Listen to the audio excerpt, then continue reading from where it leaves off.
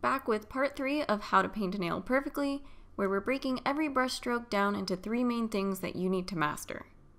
In the first video, we covered how to seal the free edge perfectly, and then in part 2, we talked about painting the perfect base shape, and now we're going to focus on how to get a buttery smooth, even coverage when you're painting the whole nail plate.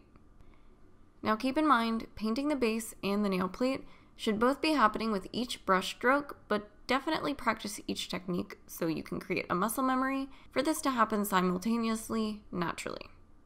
But for this video, we're just going to be focusing on the nail plate, so I'm not going to worry about what the base shape looks like here.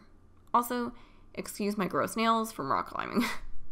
Okay, so 2 things matter when painting the full nail plate. First is the pattern you paint in, and second is the angle you paint at. So first off, in nail school, and everywhere, the 3-stroke method is traditionally taught.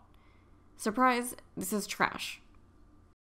I'm using a sheer polish so you can see where the color bulks up, since opaque colors just look smooth either way.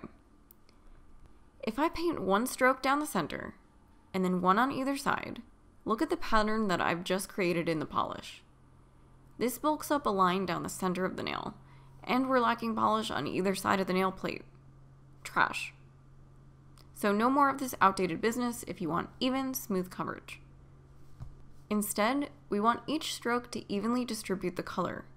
So start on one side of the nail, whichever direction flows better for you.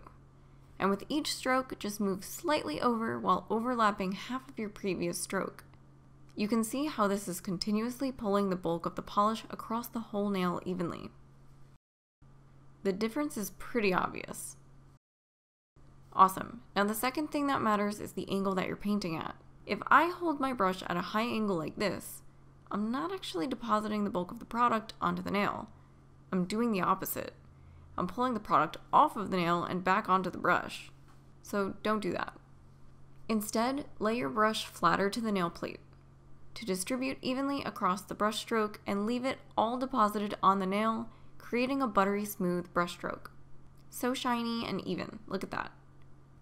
Yay, now you can practice mastering the 3 parts of a perfect polish. Professional paint job, here you come. See you next week with another video, and don't forget to sub and give it a comment if this helped you out.